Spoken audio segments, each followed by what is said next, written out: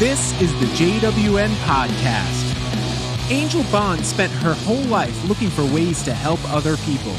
Through an unbelievable journey early on in her life that took her around the world, she eventually stopped long enough to find her musical voice on stage performing as the lead singer of the band Cusses.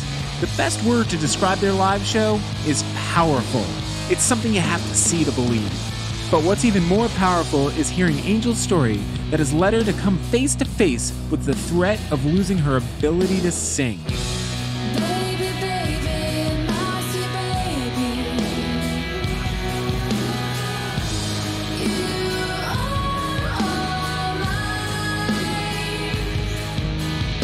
Angel is a selfless and kind soul who's coming to grips with the ideas of self-care at a time when the urge to help others is stronger than ever.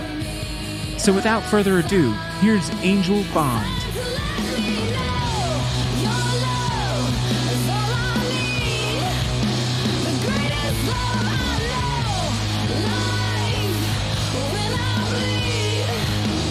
Let's start from the beginning. Let's start from you getting into music. Because the way I was introduced to you guys as a band, I saw the finished product of a band that's, very established with itself, has figured out a sound and has a stage presence, a power. And if I were to describe the first time I saw you guys, it was like getting kicked in the head and then getting up and asking for another kick. It was so powerful. It was such an intense experience. And there was something about the chemistry between the three of you at that time. Yes. The drums were insane, like Animal with Animal from the Muppets style. That's of one just of his favorites. Yeah, just bashing the drums, but playing it almost melodically, Yes. Well, John Bonham and Animal are his two heroes, so thanks. And then you had the other Brian on guitar, who was just playing 3 guitars worth of guitar sound coming out of one instrument. Yeah. And then you had Angel Bond, front and center, getting in the audience, making every single person in that crowd feel like they were the only person in the room. Oh, thank you. So tell me, how did you get to that point? Well, it's a great question. It took a long time. I feel like I'm a little bit of a late bloomer in that sense because I knew it was something I always wanted to do since I was younger. I was just very shy about it and had a lot of, that self-doubt. My father is a musician, still is. I lived with him every other year growing up, and in his household, he was the band leader. He had the studio either in the basement, in a bedroom, or the garage, wherever we were living. So I always had a rock band in my house, Where did you grow up? Where was this? Okay, well, so my parents, they split up when I was very young, and my mother bounced around a little bit, but my father stayed in the southern region. He was in Bristol, Virginia, so on the Virginia-Tennessee border, and my mother moved back up north to her family in the Boston area, and they decided to do a year custody deal. So every other year, I would move from Boston to Bristol area. Those were kind of the main areas that I grew up in: the North Shore of Boston and Southern Virginia, Tennessee. Wow! So all the even years were up north. All the odd years were I went to 3 different high schools. Very different cultures, different you think very different parts of the world, definitely different parts of America. So that really shaped, I think, a lot of who I am today. I started, I love music, obviously. My mom loved music, but she was into the Motown and classical Patsy Cline kind of world, and my dad was really into rock and blues. And also introduced me to, the greats of Pink Floyd and all those wonderful bands in that era. Mm-hmm. So I started playing saxophone in, I think, 2nd grade. And I was the band geek all the way up through high school. And I love Motown and soul and funk were just really resonated with me at a really young age. I was always just listening to much older music than I was. That explains a lot, by the way. in your stage performance. Like I never put it together. Like there's definitely like a James Brown type of Oh, just thank you so much. energy. Thank you. Well, I've always like one of my new endeavors is going to be like I'm just thinking like think of a heavier, raw James Brown with a little rock twist. But yeah, that's the next project is a just a soul project, but real raw and uplifting. But getting back to the first question, Mhm. it started with saxophone. I really wanted to sing, but I was really shy about it. So I just did a lot of singing privately on my own. And by the time I graduated high school, I thought singing was too self-absorbed. I thought being a singer was selfish, and because I, had this dream where I need to go and save the world, and I wanted to join the Peace Corps, and I was just very, intrigued with what was going on in the rest of the world. It was second Gulf War when I graduated high school, Mhm. and I decided to go overseas to go volunteer on a kibbutz in Israel. Wow. And that, was a change, the course of my life. I think, again, I ended up spending about 5 years traveling, volunteering, working under the table around Europe and, other parts of the world. That's just awesome. That you have all of these seeds of like this well-versed, well-rounded person who's seen the North, seen the South, seen Europe, seen places that are kind of very different than what most people are growing up with. Yes, and I'm grateful for it. Moving every year, that was definitely tough. Being the new kid, always hoping to fit in, or hoping that if you went back to the same school, that someone would remember you from a year and a half ago. Um, but I also think it really just opened my eyes to know that there's so much more going on, and just outside the two worlds that I grew up in, and especially I was just very intrigued with the rest of the world, and very intrigued with really how was it really playing out, and our perception of it. I just had a feeling was different than what we were being portrayed in the news. I wanted to go see it for myself, and I was originally supposed to be gone for 8 months, and I was gone a total of 5 years, and Wow. it was hard to come back. I got very addicted to moving to a new country, and staying in a hostel till I found a job, and sometimes I'd find a place of my own, or a place that I would find with another random traveler that I met. But I always got by the skin of my teeth. I think there was many moments I remember like having $1 or $5 left to my name, and I would find a job. And you were doing this on your own. Yes, yeah, Oh yeah, my for sure. goodness. This is amazing. So you're bouncing around for 5 years just kind of doing the hostel backpacker kind of life. Yeah, yeah. Well, it started off in kibbutzes, which is they're in Israel, and they're basically like very well organized communes. You are working for that community. Your room and board is free. You're working 6 days a week. I worked in the fields. I set up irrigation system for date fields and watermelon fields. I worked in the Omani where I made I prepped vegetables and cooked for hundreds of people at the same time. I did all kinds of different jobs. Really loved it. And then in that process, I met so many people from around the world that were like, you as an American, you get a 3 month tourist visa most places that you go. And I was like, oh. And I just turned 18. I was pretty green. And I was like, and my ticket home was through London. And I was like, well, maybe I can find a job in London. I've always wanted to go to Ireland. That's where my grandfather's from. I was like, I'll just try it and see what happens. And I almost didn't, like, when I got through, I was flying through Heathrow. I spent 4 hours in interrogation. Oh my. They were like, you're just a runaway from America. And I mean, which sort of was true, but not, I lied and said, I've got lots of money. I'm going back for college. And, I was just like, had to lie through my teeth to basically get let into, England. And, they knew what I was trying to do, in a sense. They're like, you're trying to work here illegally. And I'm like, no, I'm not. But so I think I ended up I was working, doing laboring in like Camden, town, like chiseling bricks. I mean, it was Oh my just, goodness.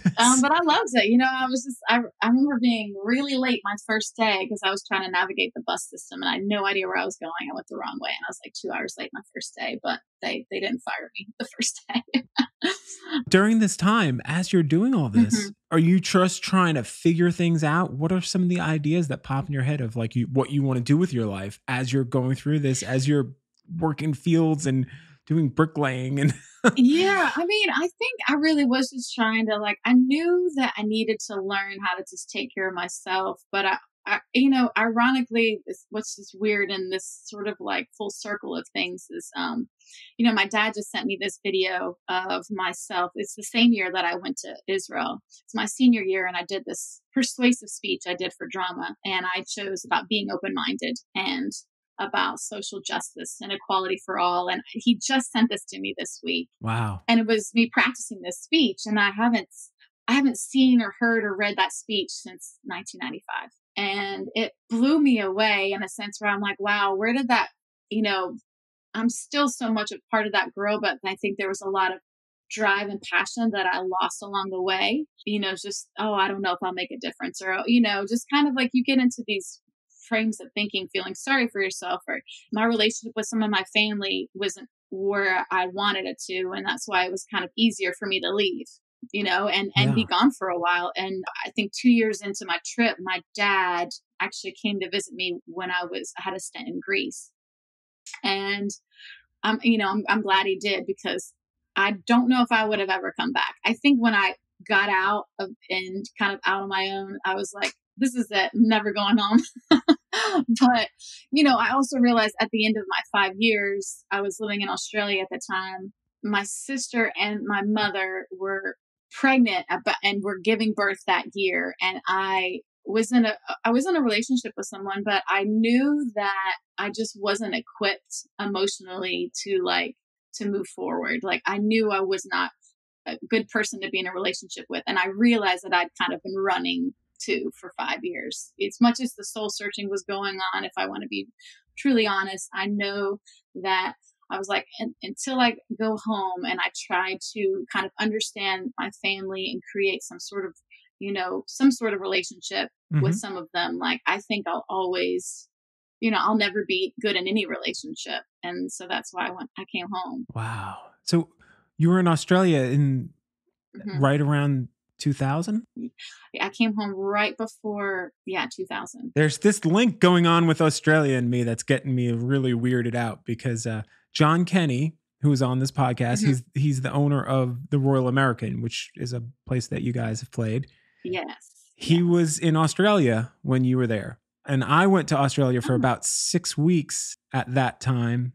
I went on New Year's Eve going from 1998 to 99. oh, cool. So I was there for 6 weeks for the Warp Tour. Oh, of course you were. And That's so, awesome. you were probably there, maybe. I don't know. Were you there? How long were you in Australia for? I was there 6 or 8 months. Hmm. It was kind of like the tail end part of 99. Okay. So I probably wouldn't have been there at the same time. I just thought, just one of those things. I'm like, wait a second. You were in Yeah. Australia and I'm doing the math. And I'm like, I wonder if all three of us were in the same like country at the same time. Yeah, well, I believe that happens. I do believe sometimes when you start talking to people that you're connected with, even with, Brian, my husband, like we found we were in like the same exact place at the same exact show. You know what I mean? Like Yeah. years before we met. Like I think that, you're connected to certain people, and like whether you meet them on that pass, you're probably gonna, hopefully meet them the next pass. So it wouldn't surprise me at all.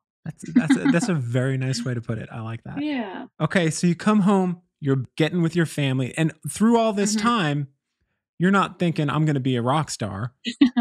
I know, it's funny. I knew that I wanted to sing, and I started sitting in. There was like this cool when I lived in Greece. There was this Australian band that I met that I ended up kind of touring around Turkey with, where I was just like sitting in playing like the djembe and like Hmm. bongos or whatever, and trying to sing harmonies and terribly probably. And so like it's always been this like deep desire, but I used to like I had this inner resistance and struggle where I was just like, no, that's just focusing all your energy on yourself. And like, fast forward to now. And I think this is something that I'm really realizing is like, it's not a bad thing to focus your energy on yourself. But I think from just things I saw growing up, and I was just like, you know what? I've got all this love in my heart and love for people. And I feel like it needs to go out into the world. It needs to go out in any way that I, can find a way to utilize. So to share that struggle with people. That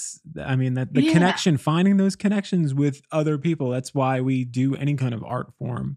right. Yeah.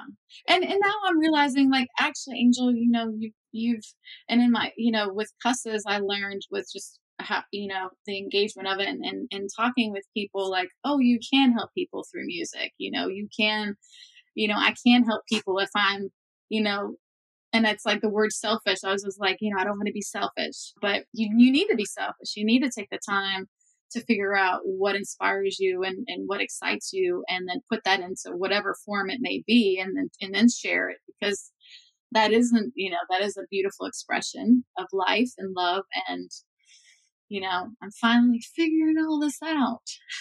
So that's why I say I'm a late bloomer, because it's something that the people very close to me knew wholeheartedly. It's what I've always wanted to do. Yeah. Is sing and be involved in music and some form of art fashion. And I, came back from traveling. I moved to Philly with a girlfriend. I was like, okay, I don't think I can be in either city that my family is in, Boston or Bristol. My dad was in Knoxville at this time. Mm-hmm. So I picked Philadelphia. I was a city a city I never lived in, has a really amazing, art and music scene. And so I was in Philly for a little while and ended up going fishing with my grandmother in South Florida. This is such a funny story. I can't believe I'm telling you this. And ended up getting introduced to one of my actually my flatmate in Philly. She's like, you need to look up my friend. You guys would get along so well.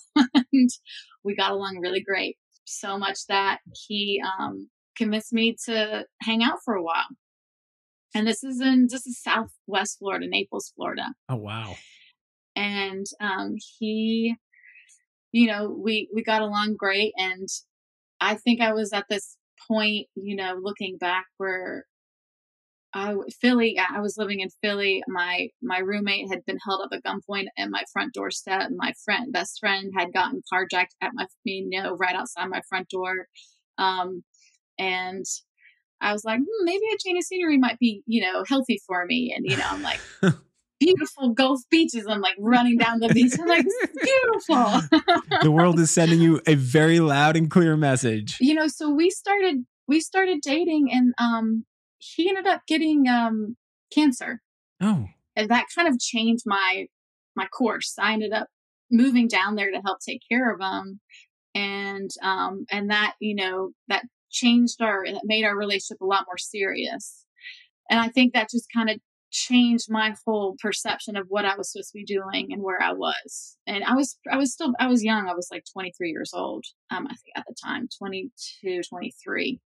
That's heavy, dude. That's so heavy to deal with at that age. Yeah. And, and I think I was, we ended up getting married. We ended up having a coffee shop, cafe. And, I think I was, he was great. He was a great guy. And I just was kind of confused about what love was. Do you know what I mean? And what it was supposed to look like. And I was like, oh, well, you've been traveling. This is what you're supposed to do. Like, okay, now it's and so I was just feel like I was kind of convincing myself this was the path I needed to take.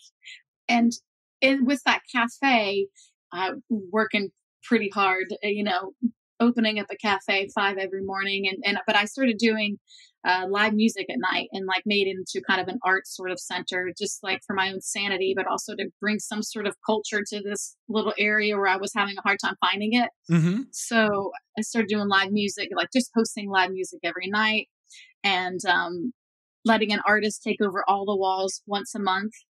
And it, doing fundraisers for hurricanes, whatever I could do to kind of like make it a little small community center, kind of like helped, just helped my like fulfillment in that like part of my life, and in having that particular kind of work environment.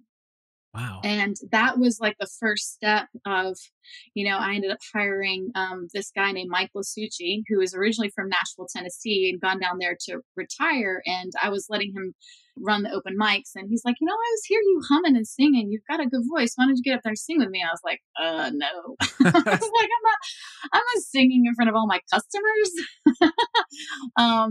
And fast forward, I ended up getting divorced and I ended up I needed to make some money. And so I started doing little side gigs with Mike and just, singing a bunch of funk covers and soul covers and at little restaurants and bars. And that was kind of like my first sort of stint of actually performing in front of people. Yeah. Shortly after that, I moved to New York to like put myself through some music school or, something I hadn't had the opportunity to do before. And then Katrina happened. So I saw an opportunity where I could go and help. And I was like, New York's going to be here, for a while. Let me go down and just volunteer for a couple of months. Little did you know. Little to know, I ended up staying there. I stayed in Mississippi 6 months in Biloxi and 6 months in Holy cow. Louisiana. I'm going to start having to ask, so what state haven't you lived in? I know. Oh man. This is insane. This is great. Another change of turn where I was just like, oh, I didn't know this, but my heart was breaking for everybody there. And so much of like what was going on in Biloxi wasn't covered in the news. And, FEMA, like at the time, wasn't setting up tent cities in Biloxi. And I kind of called a bunch of friends around America, 5 friends, like one of my best friends in Atlanta, 2 of my best friends in Atlanta, and then a couple of friends from Michigan. And we all met in Gulfport, Mississippi. And they weren't letting anybody in because it was such a disaster zone. So we ended up, we helped Red Cross out for a day, but we were kind of really far removed. And I'm like, this isn't enough. Like, I really want to help more. And, we had brought a bunch of tools and things that, we could, anything we could utilize. So we ended up, I'll say, borrowing a Red Cross magnet sticker from one of the vans and put it on our pickup truck. And I just put an army hat on and just, waved very nicely to the guys with the guns at the checkpoint and got in. Wow. And we just set up this kind of renegade relief center. And it started going down every road and finding out what people needed, and just got to a point where I didn't know how to stop, and I basically stayed there and stayed in that area until all my money ran out. And I started singing for tips with a friend in New Orleans. And that's kind of where that kind of helped me a little bit more, add a little bit to my journey. I'm sorry to interrupt, but this might be the best how I got started in music story I have ever heard. Holy crap.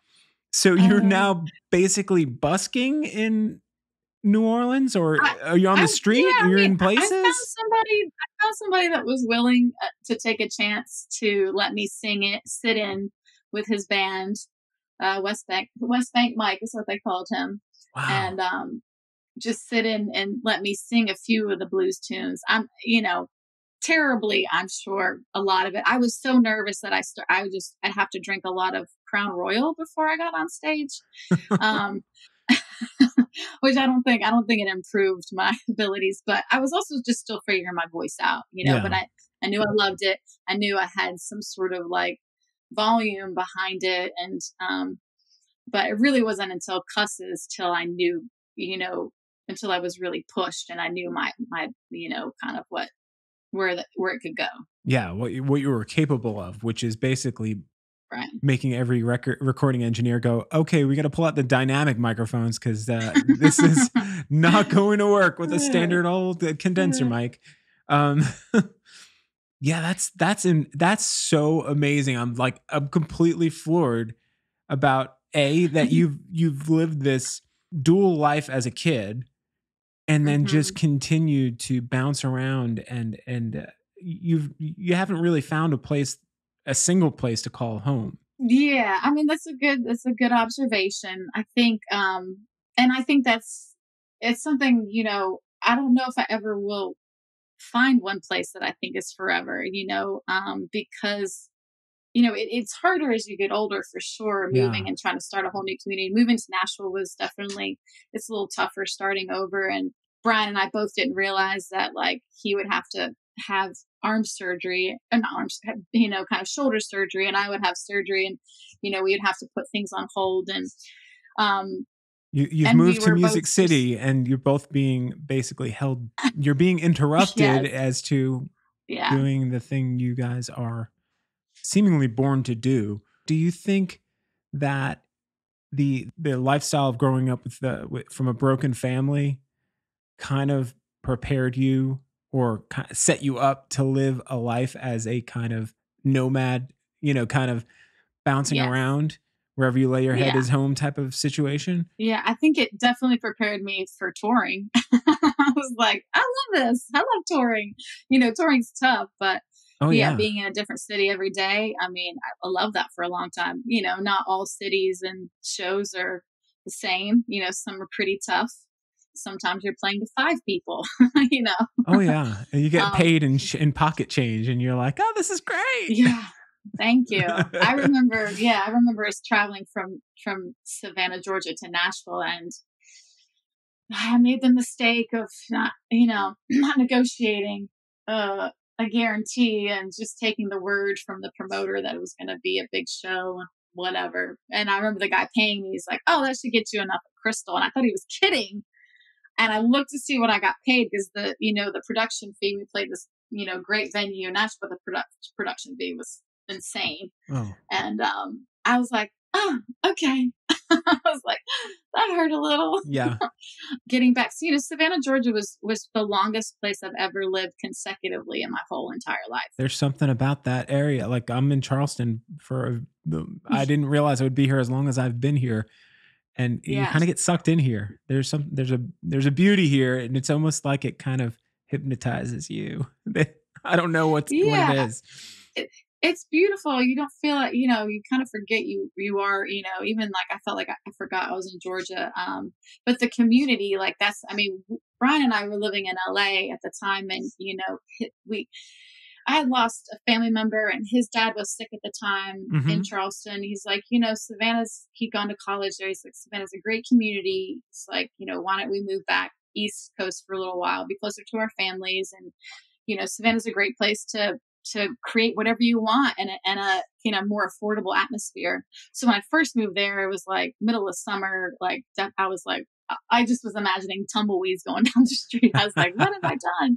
But then, shortly after I met some of the best people I've ever met, the community was extremely just encouraging and supportive. It reminded me a lot of the New Orleans feel. Like people were there to create, not to kind of be competitive or push someone aside for their success. They were really doing it for the love and the art of it. So, in Savannah, it just, it was great for me. It really helped me kind of come into my own, especially with working with Brian and Brian. They pushed me a lot. I mean, Brian and my husband and Brian, Hmm. we were together for years before he even heard me sing. Wow.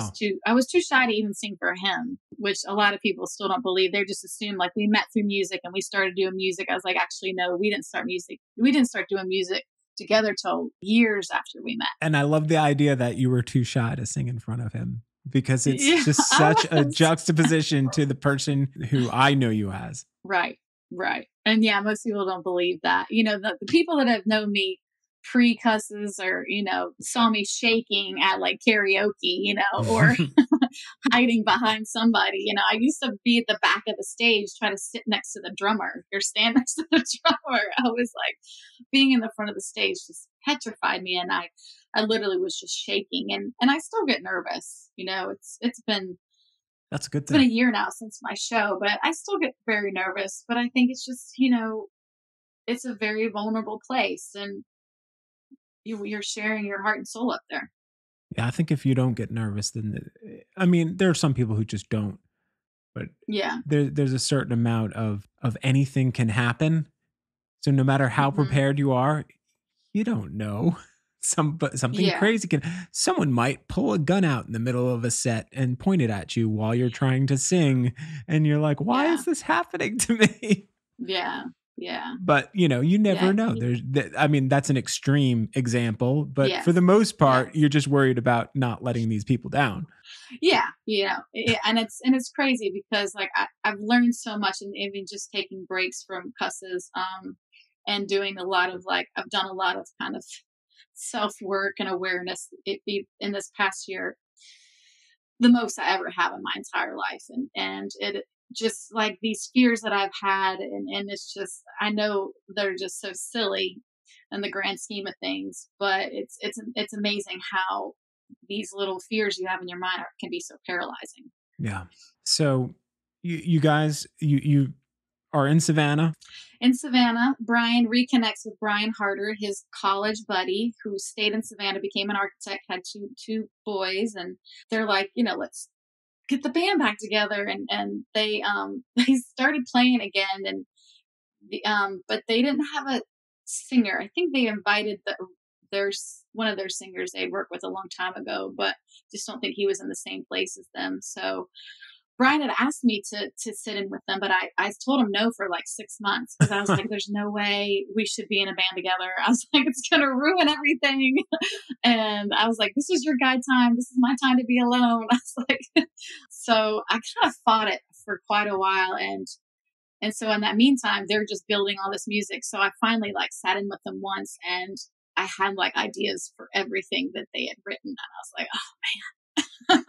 Wow. I was like, well, I guess we need to do something. And so it just started out of fun, and we had our first show at the Jinx in Savannah, Georgia, Oh and yeah. the town came out to support us, and it was, from then on, it took a life of its own, and it helped me tremendously kind of process all these things I think I've been running from. And I wrote a lot about it, a lot of kind of my feelings and past experiences in the first album. I made it, and I made it vague enough so you didn't really know what I was talking about. But when I was on stage and I was singing those words, I knew exactly. It was such a cathartic You were like tapping in. experience. I was tapping in, and I think that's what when I talk to people, they're like, "Man, you just seem so like angry, or emotional, or full of all this angst or whatever." And I'm like, well, I think it's just the first time that I was able to really get out. Yeah. And my throat chokes up about this, and this is something that I'm learning. And I learned this with my therapist this past year, is that the moment I want to start speaking my truth, and the Mhm. moment I start talking about something that's very difficult for me, my throat closes up on me.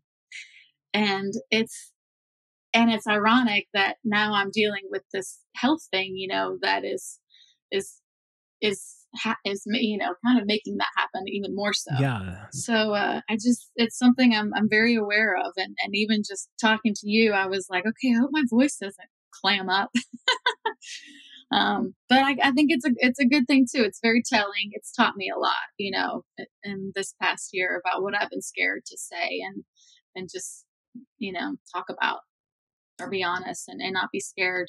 Yeah, it's such a strange time right now for a lot of creators, artists of different genres, because trying to work through this situation we all find ourselves in, and then when you have some real things that you're trying to deal with on top of that, you don't want to feel like you're being self-centered when everyone else is suffering. Yes. But here you are, you've been dealing with something that you had been hiding. I shouldn't say Mhm. hiding, but it wasn't something you wore on your sleeve. You seem, through you telling your story so far, you seem to be somebody who was seeking out people to help. Mhm. Like you're running to these places, not running, but you're going to these Mhm. places and you're trying to help people, trying to establish you. You went to Mississippi to help after Katrina. You went to Florida to Mhm. help with this gentleman who you Mhm. liked who Mhm. got cancer. Mhm. You're living this selfless life. Mhm. And now it's time to worry about Angel. Yeah. And it comes at the worst possible time, because it's when everybody is worried about everything. Mhm. But you shouldn't feel like You know that you shouldn't feel any other way than to deal with what you need to deal with. Yeah. Yeah. And ironically, I in this weird sense, I've been like, well, this is just like the time. This is the time that it was supposed to come to a head for me. I mean, honestly, I've been feeling bad for a long time, and it's been hard to find the right doctors that are willing to dig in. And, Right. A year ago, I went and had an ultrasound of my thyroid, and, they didn't see anything. But, you know, finding a general practitioner that wants to has a holistic, that's willing to kind of dig deeper and not just give you a bunch of pharmaceutical, Right. drugs and just to kind of put a band-aid on things. I think it has also taught me that I just didn't have that self-love for myself. My self-worth and self-love has always been like the last thing I've ever thought of. And for some reason, I've held on to a guilt that I wasn't supposed to focus on myself. And so I knew I needed to, and it took up until a year ago that I found a therapist that really kind of pushed me. She was a little more just pushy in a way, really helped me ask some difficult questions, and also helped me really encourage me to take alcohol out. Of my kind of in the industry that we're in, it's always around you. I was Yeah. used to always just I was just casually drinking 3 or 4 times a week. And last year I was like, okay, I'm still having all these issues, with my stomach and, other parts of my body. And well, maybe alcohol, maybe that's the last piece I need to take out, because I had changed my diet drastically. I was doing all these things the last couple of years, and I think I realize now how important taking alcohol out was just for my mental health and my mental awareness of these habits that I've been doing, and just, Yeah. you know, distracting myself. Yes, I've been helping people and living a life of selflessness, but I think it also it's also because I just didn't think I was worthy of that attention. Well, I mean, yeah, just to go back on the alcohol thing real quick, because Hmm. yes, Hmm. you're worthy of the attention. So pause there Hmm. for a second. But I had a big smile the whole time you're talking about that, because it's something I'm just dealing with myself. I'm sitting here talking to you, drinking a non-alcoholic black ale, hairless dog. Nice. Yeah, it's something I've kind of all right, let me See how it feels. well, yeah, during this time, I Yeah. was starting to notice the side effects of just casually Yeah. drinking. I didn't think I had a problem, Right. but 4 times a week of having not even getting drunk, just having a few drinks, Right. and the depression it would cause, the sleep Hmm. issues, just like it's not worth it. Yeah, and you're just so used to it, you just don't realize it until you take it out. Right, and when you and I You can speak better now, I can think better now. It's so weird. Those are great things to get back. Yes. Oh yeah. So you are worth it. Um, Thank you. and you're worth it to a lot of people probably already know that, but it was kind of shocking when you shared recently that you have been dealing with an autoimmune issues, Hmm. and and it's kind of snowballed. Yeah. So I don't know how detailed you want to get into it on this podcast. Yeah, You can. I mean, we can I think what I'm learning is I need to share as much as I can without going into gross details. Because I'm realizing just by sharing that first post that I was just petrified of even sharing. The response of just people privately messaging me, and it's correlating, because the thing with autoimmune is that usually when you get one, you're more susceptible to another. And that makes sense to me. I think it's my sister who went back and forth with me every other year. Two sisters, where my youngest sister would go back and forth with me, and she was diagnosed with MS in college. Oh my. And I just thought it's been very telling. I was like, and I kind of actually talked to her a little bit about it today. I was like, I think it doesn't surprise me that, we had a lot of stress growing up, and we were just constantly trying to adapt, and our bodies were kind of in this fight or flight mode all the time. And so it doesn't surprise me that yours turned into MS, and now mine is 3 different autoimmune diseases affecting, you know, I was already originally, to be very telling, is this month I had a operation set up already for my endometriosis, because I'm at a point now where, I want to have a child.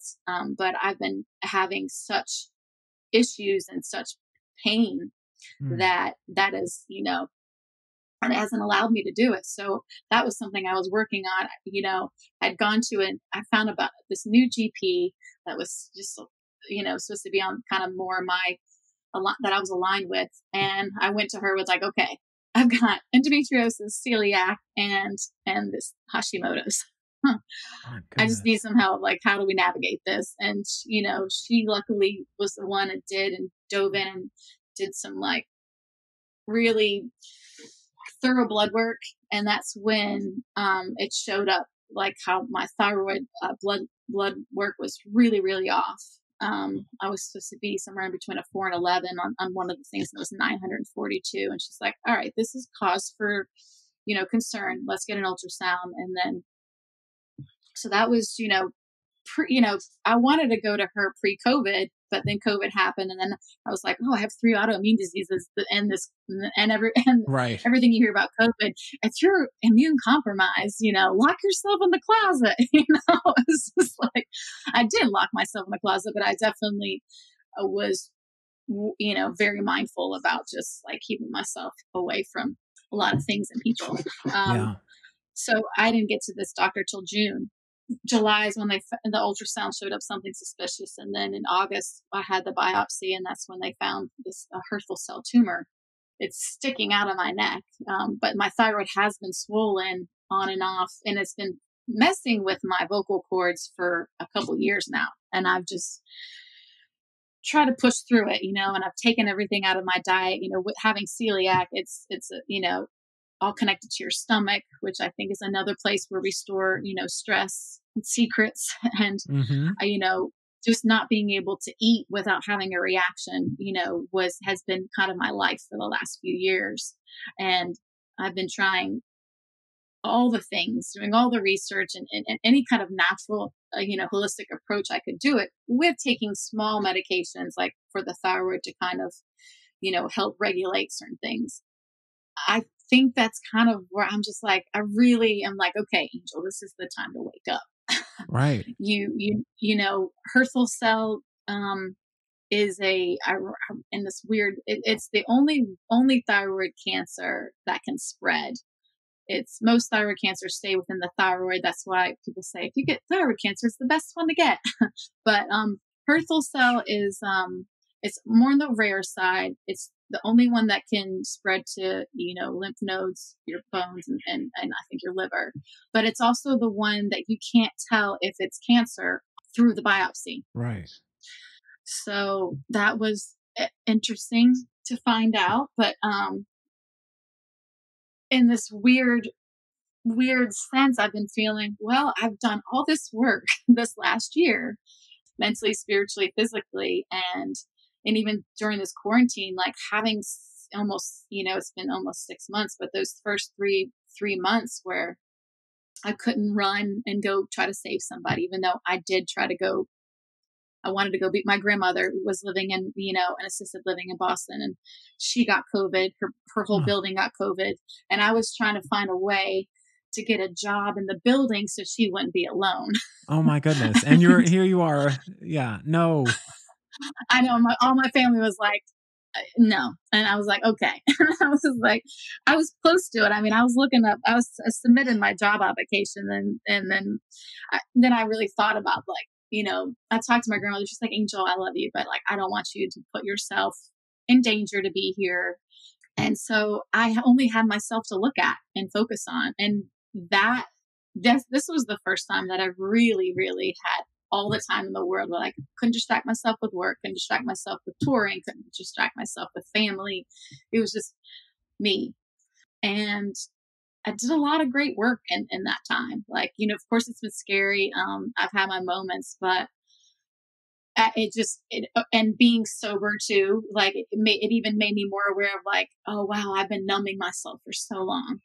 I've just been so unaware of these negative habits that I tell myself, or, I kind of act out on a daily, or the negative thoughts that I tell myself. And so I feel so different like, I feel like completely different person in a way than I did a year ago, and even more, and so much growth in the last 6 months.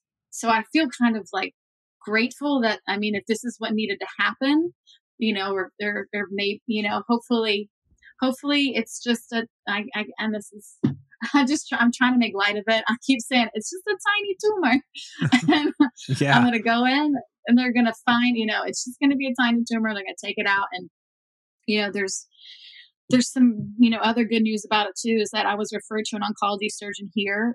But and I was told he would be taking out, he wants to take out my whole thyroid, which that's not something I've wanted to do. And I've had trepidation about getting a thyroid surgery because it's sitting on your vocal cords, and Right. you just hoping that the surgeon knows what they're doing, and, that I can sing again. Even though I knew that the swollen thyroid was affecting my singing, especially, I think our last show was over a year ago, and I struggled to get through it. And I noticed, just my range and stuff, and especially the last year, in the last 6 months, it's shot. I have like a quarter left of what my voice was. So, Wow. but the good news is, I I was like, okay, I can't, waiting 3 weeks after finding out you have this, and that it's the only, they don't know if it's cancer, and they don't know if it's spread. And I also don't know how long I've had it. But I know I've been feeling that for a long time. And so I'm like, okay, I think time is of essence. Like, let me do a little more research on who else is out there. And I talked to a neighbor that I remember saying that she'd had thyroid surgery and cancer last year. And I was like, didn't you say you had a good experience? She's like, yeah, actually I was supposed to go to someone in Vanderbilt, and she had a bad experience. So she did research and found this guy named Dr. Clayman, who is in Tampa, Florida. And she said it was the best experience that I can really describe to you. And he was such an empathetic person. Like, go online and just submit your case to him. Wow. And so I went online, and I, very thorough kind of submission. And I was like, well, maybe in about a week or so, the office will get back to me. And meanwhile, but I was like, after reading, you should just look up this guy. But after reading information about him, and how people from all over the world come to see him, and that he moved from Texas to Tampa to create this whole just thyroid disease and cancer center, and how he'd done over 8,000, surgeries. I was like, okay, I'm just gonna jump and try to put all my eggs in his basket. And in less than 48 hours, he called me. Wow. Yeah. And And you don't know whether to think like you're blessed or scared because wait a second, what yes, is this guy both, reading? Going, man, I gotta call both. you. Yeah. Oh my Yeah. And goodness. I realized that, like, he like texted me, can you FaceTime? And I was like, what? I've dropped the phone. And he FaceTimed me that evening, like, and he just, here, let me hear your story. And he's like, and then this is, I've read all your information, and I've gotten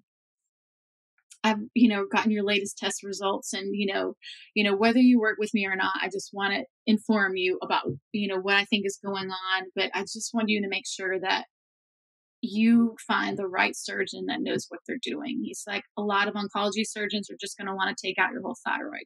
A lot of oncology surgeons haven't necessarily worked with Hurthel cell, like tumors.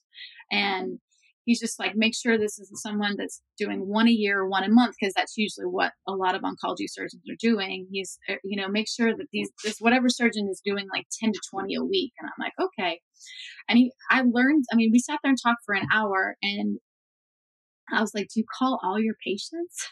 And he's like, no, I don't. And I was like, okay. And he's like, yeah. He's like, I'm calling because this is, you don't know how long this has been. This isn't something you want to mess around with. And it's more, I think, it's a more of a time sensitive situation. I was like, well, I've read up all about you, and, I think I just want to come down to you. And he's like, okay, well, just, he said, I would be honored to take care of you. And I was just so grateful. I was like, it's going to make me emotional talking about it, but I was just so grateful that he took the time to, read my case and call me and let me know like kind of the urgency of it. And he's like, scheduling will be in touch with you.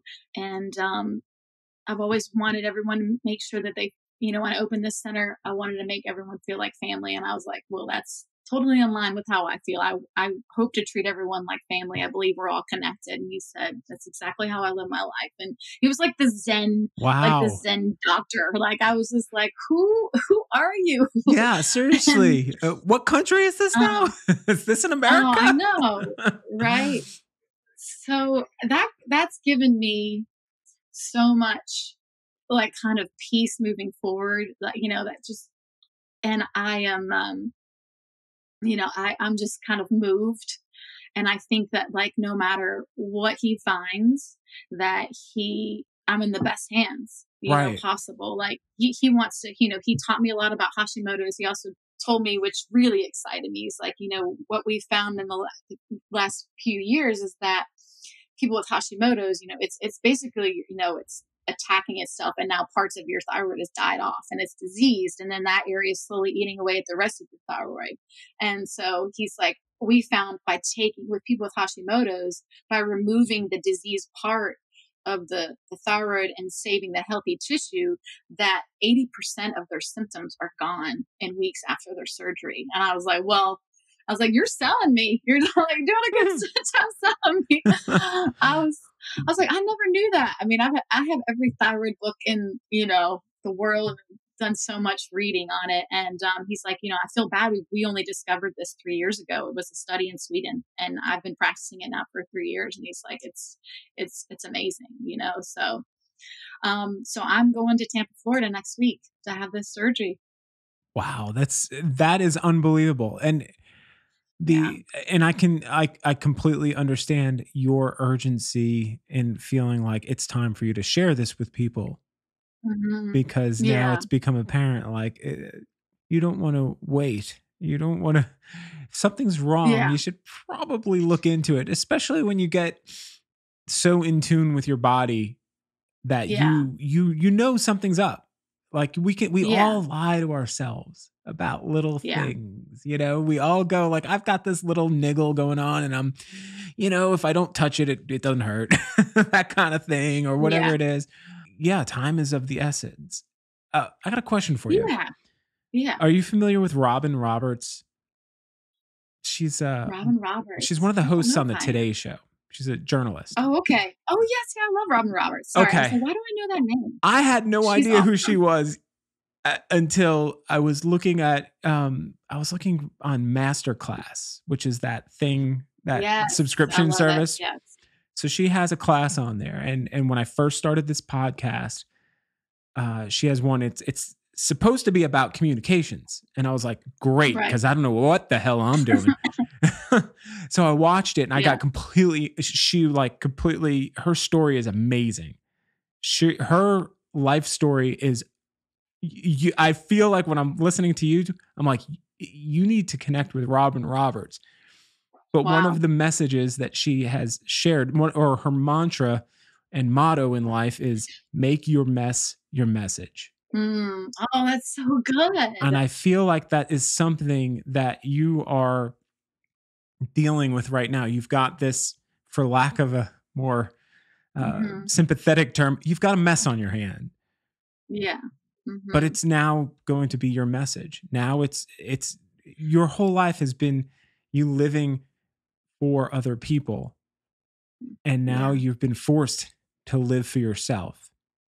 Hmm. And through that, you can still help other people. So you're kind of hacking Yeah. the little you're hacking the game here. You're like, I can still take care of myself, and be aware, and pay attention to myself, and put Yeah. myself first, but still help other Yes. people. Yes. And that's the big lesson I'm learning. It's huge lessons I'm learning, and just by people responding and reaching out, there's we're all in this boat together, and we all have these inner struggles. It's just we don't talk about it, as much, and when you start taking elements out of your body or things that you do to numb yourself, it's even more telling in, in your self-awareness. And I think that's what this whole year has taught me. Yeah. It's just I'm realizing so many things that, I think that 18-year-old girl really knew, and set off to go find. But in the midst of that, you can still get lost, and you can start, that's when I started drinking alcohol, Right. as well as, it's just, and now, Brian and I, we talk about all the time, like, man, I lost a lot of years just drinking through them. I mean, I had a lot of experiences too, but man, I was just, not to like talk about regret, but I'm just realizing a lot of those things that I could have maybe been a little ahead of the game, but who's to say this all, it's all needed to manifest in the way that it did. And, maybe this is just, me learning about myself and is going to help other people hopefully learn about themselves and put themselves first. Yeah, that's my biggest hope. All right. I'm gonna ask you some theoretical questions because we don't Okay. know what the future is. We don't even know if No. the world is going to exist in 5 minutes from now. Hopefully it does, but so I Yes, can get through this. I know. Yes. Let's imagine that we make it through. The world makes it through this pandemic. We come out on the other end Yes. of this stronger, connected, more together. You are successful in treating your tumor and your Yes. other autoimmune diseases as well, getting those Yes. in check, so to speak. Yes. How does this experience affect your songwriting? Like you had mentioned before that previously your songs were kind of, no one would know what you were talking about except for you. Hmm. Does that change? Do you open it up now and kind of start pouring yourself out onto the page and Yes. Yes, for sure. And I actually started doing that pre learning of the tumor.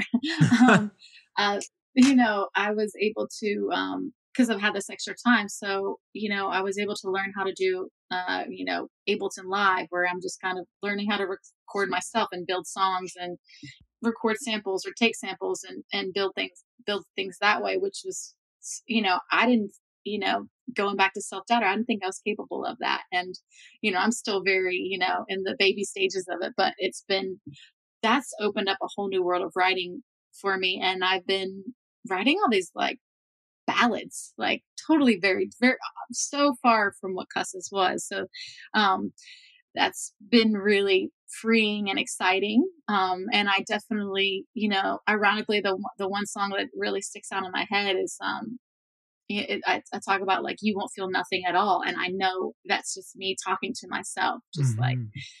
not loving myself and not allowing myself to feel anything. And that I think I wrote that in April.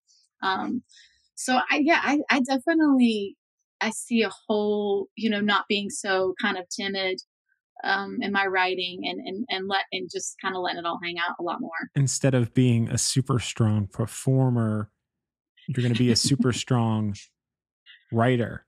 And not that you And, weren't. I'm not taking away from your yes, writing. no, I know, yeah. I'm just saying that all that energy you put into what was in you, and you were letting it Hmm. out on stage. Hmm. You can turn it around and have all of that kind of rage and emotion and love and anger all balled up, but it can be in a verse. Yes. That's exciting. And you live in the perfect place to explore that. I had somebody on this podcast who's from as a Nashville singer songwriter, and hearing him talk about the community of songwriters there and the musicianship and just the whole thing that exists there. You kind of Yes. you're in the right place to go down I that am, that and road. I'm still ready. Like I still got to tap into it. I was gone kind of the first year on my own, like touring and then I had surgeries, and then tornado happened and COVID. So Oh I'm my gosh, the luckily it's tornado. given a lot of, yeah. I This mean, the year's been like tornado 40 years long. ripped, ripped our neighborhood apart, but it's given myself and Brian, but like it's just given us a lot of time for like perspective within our own worlds and given Yeah. us time just to really hone in and kind of work on ourselves. And so I'm looking forward to when the town opens back up and I can start writing with different people and just, see where any of that goes. It's, yeah, I who think knows? I think that the world needs to prepare itself for what you unleash on it, because You're there's so so sweet. much, you have so much to offer in so many Mm, different ways. And yeah, that you get the feeling that before you were just, you guys as a unit, as Cusses, were just scratching the mhm. surface. I think Yeah. anyone who understood what they were witnessing, to us, any, not even fully understood it, just understood a little bit of what they were witnessing, it became instant fans, even if they're not into Oh, like hard rock or that heavy style of metal. music. Yeah. I heard that a lot actually.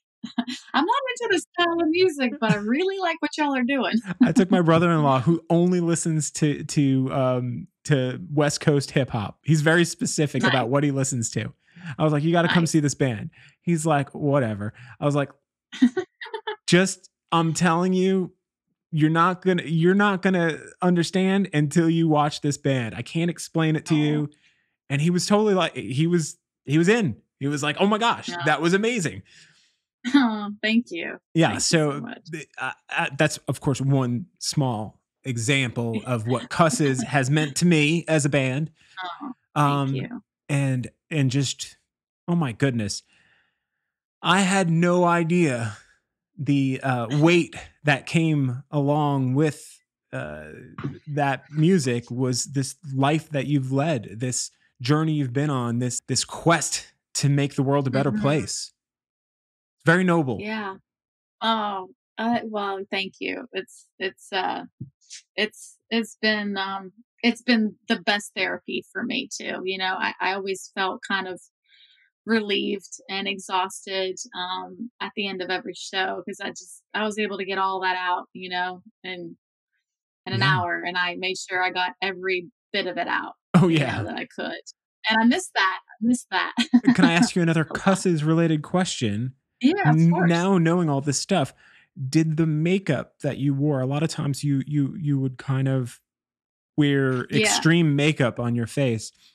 Mhm. Was that purposeful in an emotional thing, or was that just something you did because it looked cool? I think it kinda helped me go to, like, that other place. It was like putting my war paint on Yeah, almost, you know what I mean? Like, just kind of, all right, just and I watched my dad. My dad used to dress up and paint his face and stuff too, and I love that, that's but I amazing. think, like, sometimes I do a full mask, but just, like, having that, like, my little black check that I did under my eye, it was like, "Okay, I'm this other person." I can go to this other place that I'm always so shy about. And I'm just, and being completely frazzled with nerves up until the first beat of whatever, the strum of the guitar or the drums. And then I would just kind of black out and just let it all out. Yeah, that's that, it was just one of those things that, in context of our conversation, I'm like, Yeah. I wonder if that meant something else, or yeah, Yeah. that's pretty awesome. So, Thank you. um, looking forward, I know we were just Hmm. talking about songwriting and Yes. dealing with and taking care of yourself. Hmm. So you mentioned that you want to do a not funk, a soul kind of project. That's an idea that's going. Yeah, that's definitely. I've got a good friend in New York, Ray Angry. He's a great pianist producer, and so I've been working on a couple songs with him. Mhm. I have kind of, a lot of ideas. I mean, it's kind of like I want to mix a lot of different genres, and it's kind of like we did with Cusses, try to cultivate my own sound. It's very hard to do that these days, but a huge soul and Motown element. I think the heart behind that era just always moved me. Stevie Wonder is my all-time favorite musician. Wow. I just have always been moved by that, and so I see myself doing like almost like a Cusses version of like, James Brown, like just James Brown, Stevie Wonder, all that, just the same high energy. We'll throw some ballads in there, but full horns, all the bells and whistles of that kind of sound. And we are doing, we have talked, and we will move forward, after I'm all healed up. We want to put out our, like, at least our last, maybe, our third album for Cusses. We have so many songs we haven't recorded, and there was a lot that we were touring with that, I think are some of all three of our favorite songs we've ever written. So we're going to make sure that we follow through with that in the next year, and get down to Savannah and fine tune them, and, at least record, Is Architect Brian going to be playing guitar on this? Yeah, I hope so. All right. Yeah, I mean, yeah, he's the OG guy and the guy we wrote with. So, we hope that he can do that. And if he can't, we also have another good friend of ours who stepped in and toured with us, Yeah, that a was while back. amazing, by the way. When that guy came in, I was like, Chris, yeah. yeah, I'm Chris like, Cook. come on now. Does he have an extra Yeah. arm? Is he going to be able to do this like Brian can? Right. I don't know. Yeah, it sounded great. He learned.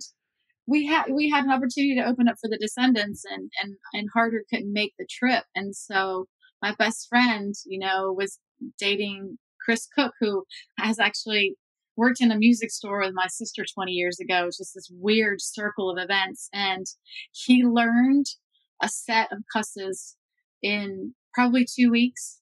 Wow. And then slayed it, and he's such a great human being too. So that's amazing. It was nice to be able to kind of play a few more shows out there with him. So was he on any of the recordings? Like, I know you guys released a single earlier this year. No. Harder's still the only one that we've used for recordings. Excellent. I was just curious. That was one of my questions, just from me. Yeah. Awesome. Well, is there anything else you wanted to say about what you have gone through? I think just really kind of what I've been trying to, is just like, listen to your bodies, listen to your heart, listen to the things you've been ignoring for so long. Maybe listen to the things that you've kind of hidden, and just pay attention to them, and just pay attention to what triggers you, and don't be afraid to, like, give yourself the time and energy that you need, and be kind to yourself. I think I've always been so harsh and hard on myself, and you don't realize how just saying those words to yourself quietly, how they affect you and your kind of mental state, and your self-awareness and the self-love. I think we all struggle with it. We're in a society where we're just kind of go, go, go, go, go. And I've got to be better than this, or I need a better car or more money. And, I'm not moved by material things. And I'm really moved by, like, connection and love. And I'm realizing now that, like, you might not have any of that if you don't focus this energy on yourself. So it's been a good wake up call for me, a forced wake up call. But I think, I've known this for so long, and we have so much inner resistance. We try things, but maybe we just try half fast because we're, afraid of failure, or, all kinds of reasons. But yeah, I'm probably repeating myself. I think it's just, no, this is great. Listen to yourself and love yourself. The best. It's tough to do, but it's really important. And I'm just scratching the surface on how to do it. I don't know how to do it, but I think it's just being gentle with yourself. If you just being gentle with yourself is really important. That's the one thing I'm learning, and not letting your expectations of others, not letting that bring you down. I think it's so easy for us to fall into this victim frame of mind. Why did this happen? Or, and then you make that narrative a part of your story. And then next thing you know, it's stored in your body. Some people are capable of what you want them to be. And you have to let that go and not take it personally. And I think that's, like, my biggest lessons, is just not taking things personally, really trying to understand where people come from, and see them come from a place of love, and see them in a light of love. and then hopefully you can work through your own and learn how to love yourself. That's beautiful. I love it. I love it so much. It's such an important message that so many people unfortunately take. It takes life to really open that door for you. And if somebody is listening to this and hears that, you know, if you're the type of person who's outwardly helping other people to the detriment of your own health, you can't Mm-hmm. help other people without helping yourself first. You can't. Yeah. There's a reason why that oxygen mask, when it drops out of the airplane, Yes. where Yes. it has the So true. instructions to put it on your own face first. Yes. It's not to be selfish. It's because you can't help the person next to you unless you're taken care of. Yes. All Yes. right. So I have one last question. Okay. And I really, really, really, really am so grateful that you came on and talked about Um, what you're going through, and you're just an amazing person. And I am just so floored by like your whole life story at this point. So the last question is, during this period of your life, this kind of struggle that you've been going through, has there been a piece of art that has helped carry you through, whether it be a song, artist, book, poem, movie? um, books have been really helping me lately, and I think having the time to read and giving myself the time to read, because I've always loved reading and I used to be an avid reader, but you get busy and you think you don't have time, and you know, you're so rushed to do everything, and it's hard to calm the mind anymore. And so books, there's lots of books that have really helped me. I've been reading this book about this neuroscientist. He's a neuroscientist, Dr. Joe Dispenza, Becoming Supernatural. That's also been really helpful, learning how to rewire your brain. That's a whole other subject we can go to on another time, because that's really been eye opening too. It's just learning how to rewire your brain. We get stuck in these patterns of thinking, and when you relive an experience in your mind, your brain doesn't know that it's not happening again, Wow.